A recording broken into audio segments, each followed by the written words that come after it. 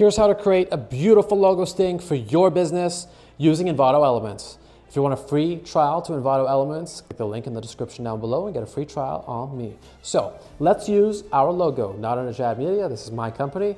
Looking pretty normal, maybe even a little bit cheesy. Looks a bit like the McDonald's logo. We're gonna take that and we're gonna find a template on Envato Elements. We go to Graphic Elements. We're gonna look and see what looks cool. Maybe I want something shiny, glossy, a bit like fire torch glass.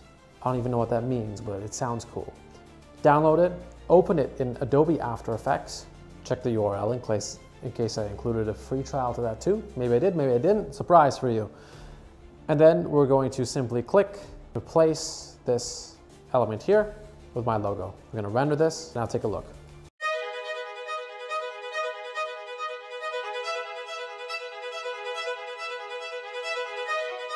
And you can do this for your logo, your client's logos. You can do it with images, any assets, unlimited assets on Envato Element has allowed us to charge thousands of dollars more. So this has been a quick tutorial on how to create a beautiful logo sting with Envato Elements.